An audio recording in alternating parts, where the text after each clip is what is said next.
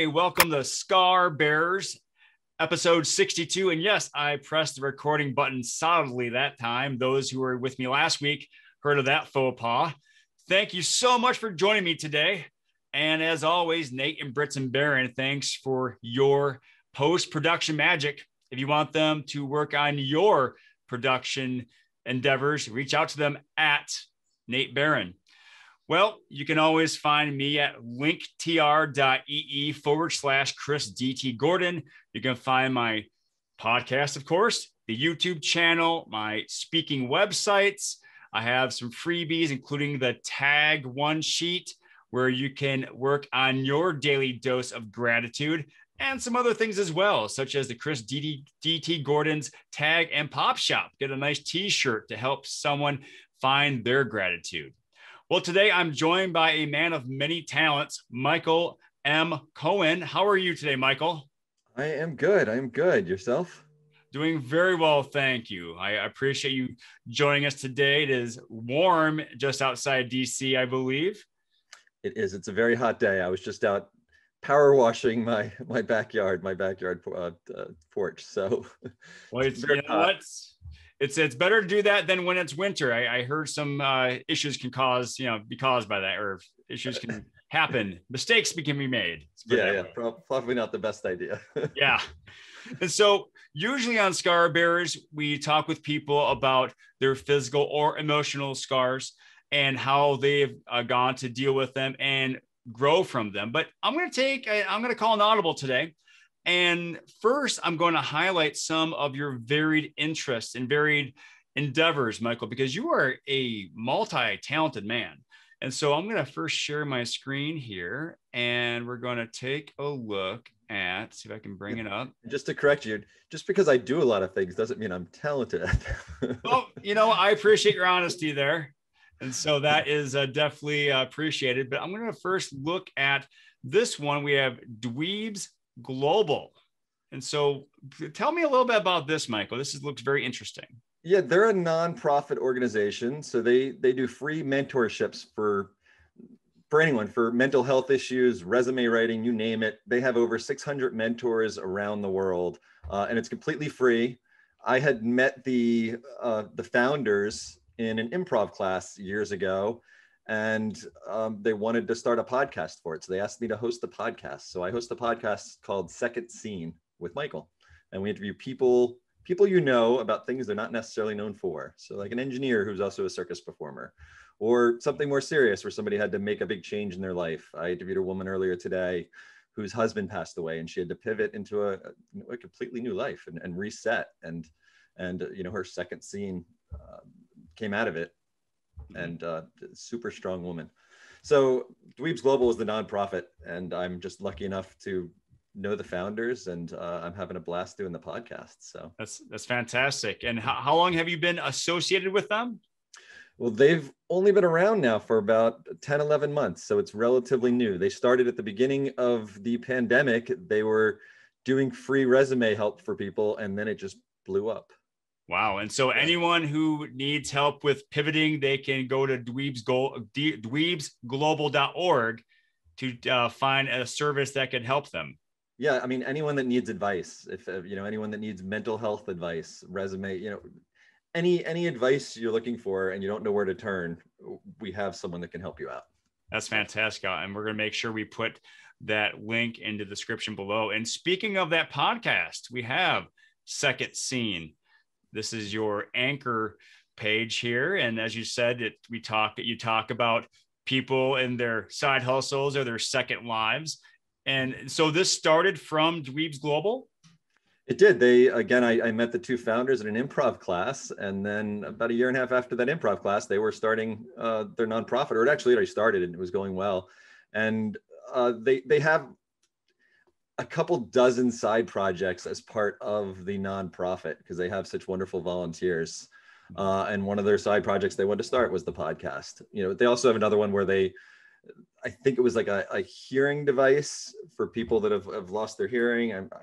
I wish they were on here to talk about it because they have some really, really wonderful projects going on right now. But I do this just hopefully, I do the podcast just to hopefully bring attention to their nonprofit.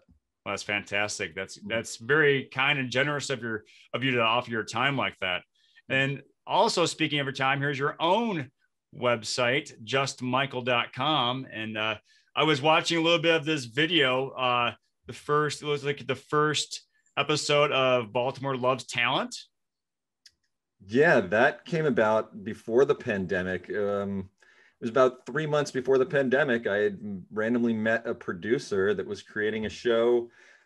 He wanted to do local reality shows, and he has one for a vet. He has one for pawn shops, which I also own, which we'll go into. And then he wanted to start one for talent.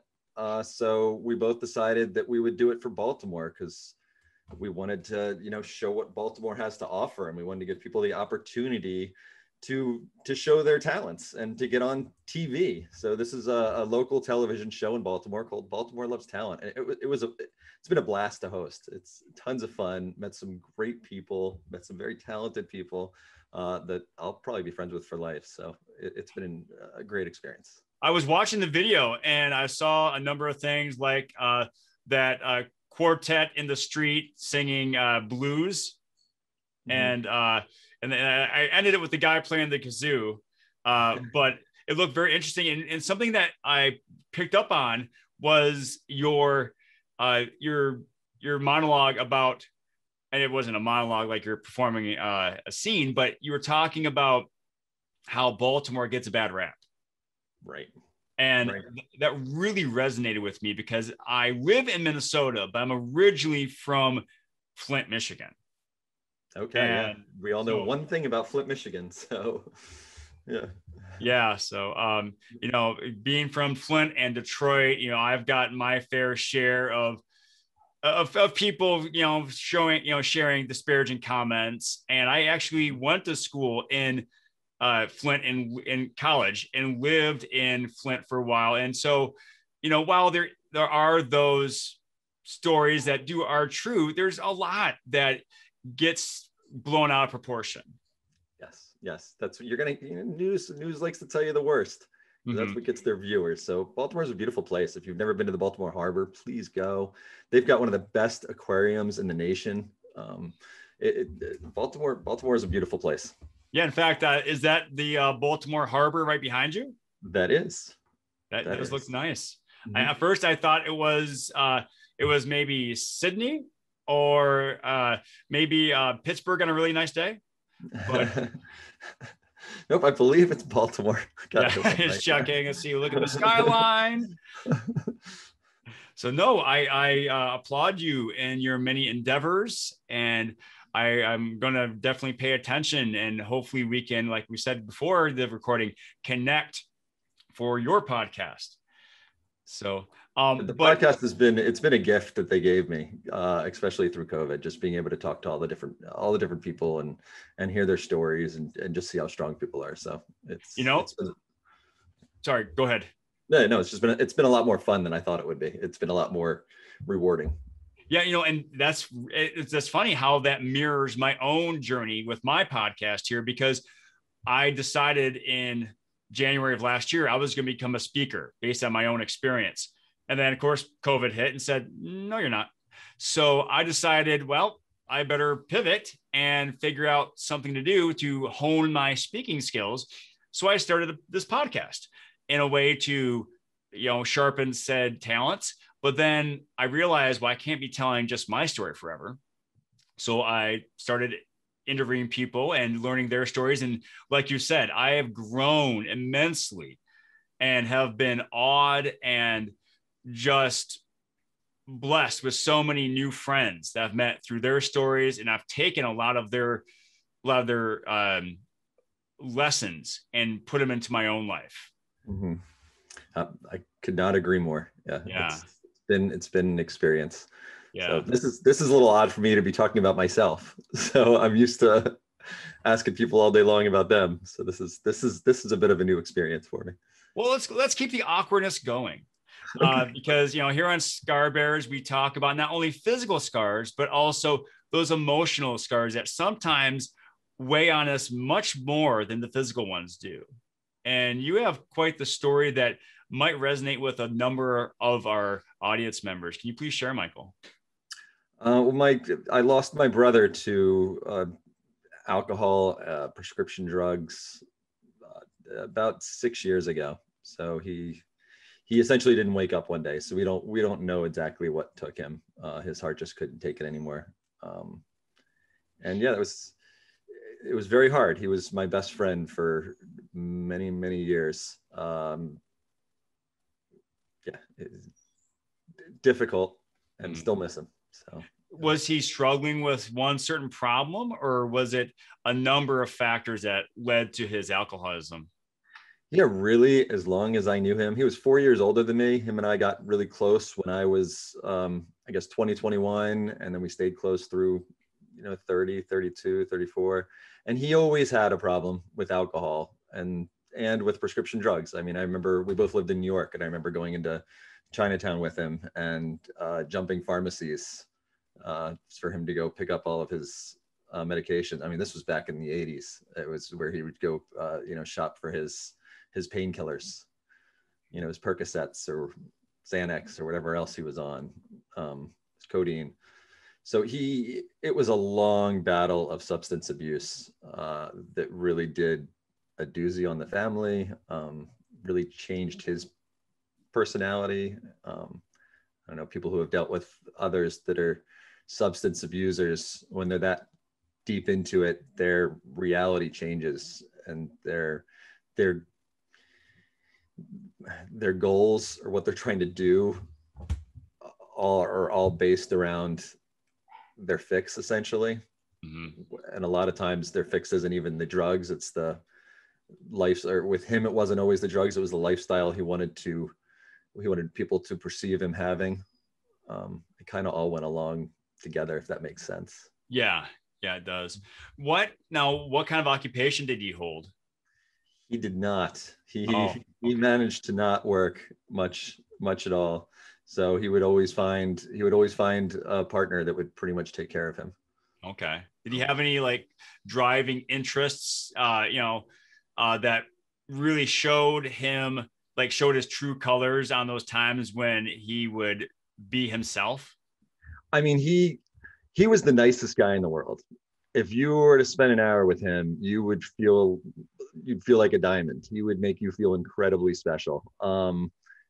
He had an awesome laugh, and you wouldn't know if you met him that he had a substance abuse problem. If you got to know him and got close to him, at some point you would know, because you'd see it, and you'd know because he would have probably gotten over on you somehow. He would have somehow taken advantage of you, which I hate talking about, and I hate even saying, because I love him dearly, and I hate even bringing those things up, but I guess it is important to talk about. I do appreciate your bravery and your courage, because I know having those kinds of conversations is tough, but it might be able to help someone else. I agree. That's why I'm talking about it. Well, I greatly appreciate it. Yeah. So he always managed to do well. I mean, he lived in Europe for half of his adult life. He lived in St. Bart's. If you know St. Bart's, it's like this very exclusive island. I mean, he always found a way to live this like almost like a star's life. Like he found a way to live extremely well. I don't know how else to say it. I mean, he was on the street very briefly a couple times, because in between those good times, he hit rock bottom. Things would happen. So what is a memory that you will take with you that really shows how wonderful he was despite the problems that he had? Him and I would talk on the phone all the time, and he would just always tell me how special I was and how great I was. He always had confidence in what I was doing. I don't think there's one for instance I can really name, but I felt like he was one of the few people who just really understood me and really got me. And even saying, even knowing that a lot of his priorities were off, or his, what he was trying to do were off, I think he genuinely wanted the best for me and was there for me. And yeah, I don't know that anyone else has ever been there for me like he was in a lot of respects. You know, and it's very, I don't know what the word is, but you know, it's I don't know if it's hard for people to imagine in one way, this person screwing you over in a bunch of different things, but at the same time, you know, their heart wants to be in the right place and was in the right place a lot of times. Yeah. And so I'm sorry, when did he pass? It's been about 7 years. Okay. All right. Yeah. So we had grown apart the last couple of years just because it got so bad. He was in and out of rehabs, and a lot of stuff went down with my family. He had moved back and was working in my family business for a while, and that did not work out. So he took off, and I accidentally introduced him to his last partner that he had, who was a good friend of mine at the time. So even when I wasn't there talking to my brother, I could talk to his partner all the time. So I knew how he was doing. And the last time I saw my brother was about 1.5 years before he passed away, because he actually came down with meningitis. Oh, wow. He was in I think a hospital induced coma while he was recovering for it. So I flew out there. He was in, I'm kind of blanking where he was. He was in Europe. And I flew out there, and so did my parents. It was the last time we all really saw him, and saw him sober, which was nice because he had to be, because he was in the hospital. Well, I mean, at least the last time you saw him, he was in that condition. And you think about him a lot, and, you know, when he was sober, and have, I guess, a bit of closure because of that. Yeah, I mean, him and I did a lot of drinking. Most of our times we're hanging out and drinking and going out at night. So that is a lot of my memory, but it was, you know, those are the good times when I was younger, not knowing that it was a problem. Yeah. Yeah. So going forward, I know it's been 6 or 7 years. And I know that you said that you're still recovering from it. What's something that maybe, if you think of him, or something just out of the blue just hits you, and you just fall into that memory cycle, that memory, I guess, spiral, what's something that really helps you get out of it? Well, I guess to kind of not really answer your question, but kind of, I go into, you know, I do things. I'll do a hand movement, or I'll laugh, and like, I remind me of him. So it hits me a lot just because of things that I do. And what's interesting is I do Zoom with the rest of my family once a week, and I was talking to them about that, and they were like, oh my God, like, yeah, you remind us of him too. Like, you laugh, and you hand movements or gestures or facial expressions. So it was interesting that, yeah, I guess I'm his brother, so we look alike. Yeah. But it's really that I do it to myself, that I'll laugh and I'll hear him. And then to really get out of it, you know, it depends what I'm doing. If I'm alone and I don't have anything to do, I enjoy thinking about him at those times. Like, I enjoy going into it and thinking about our fun times and what we had together and what we did. And I enjoy that. It's hard, but, you know, I'll get a smile, and I like it. If I'm busy, I guess at this point it's been so long that I'm able to kind of push it to the side and come back to it. Yeah. No, I know that obviously trying to avoid substance abuse is a lesson that you can take away from his life and his passing. But is there something else that you mean, like a lesson that he's taught you that you hold on to, you know, for either like a good memory or something that has helped you, you know, in recent memory? You know, well, you know, I think I do some of the things I do. Like, I do my improv now, and I do the hosting, and I do more of that type of thing because I always wanted to, and he always told me I could do it and I'd be good at it. And I think his passing pushed me to do it in a way. I think it was like, you know what, like, I don't want to just die and not having tried the things I always wanted to try and do. So I think that's one of the big things I took from him. And then doing my podcast, like I told you, he made people feel so special.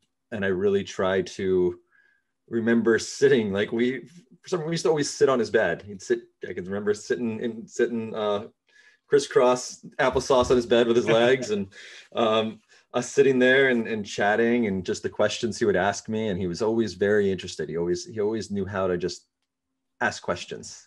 He would ask questions and lean and appear to be completely enthralled with whatever you were saying.